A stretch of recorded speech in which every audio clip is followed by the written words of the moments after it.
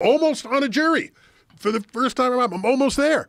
And said, does anyone have any, think they would not be able to convict based on the kind of information and evidence that's been presented?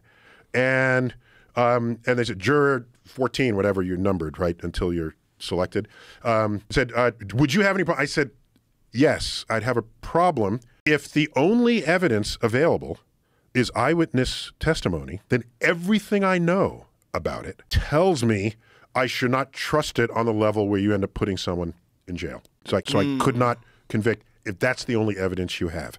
What the judge said next was, are there any other jurors, like juror 14, who needs more than one witness before they would be able to convict? And I said, should I jump in now and say, that's not what I said? What should I do? I think in myself. The person in front of me said, Your Honor, that's not what he said. Ah. Okay? And I said, oh, thank you.